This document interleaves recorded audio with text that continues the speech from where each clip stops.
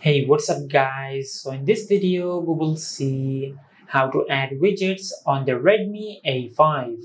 Now to do that, just tap and hold on the empty space on the home screen of your Redmi A5. Now just tap on widgets.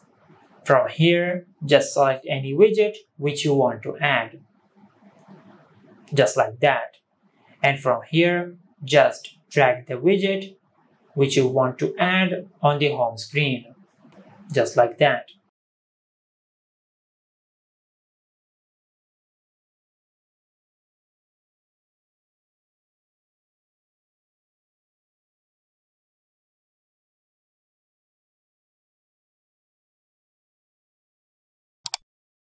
And this is how you can add widgets on the Redmi A5. If you found this video helpful, please like the video and subscribe to our channel and hit the bell icon to get notified when we upload a new video.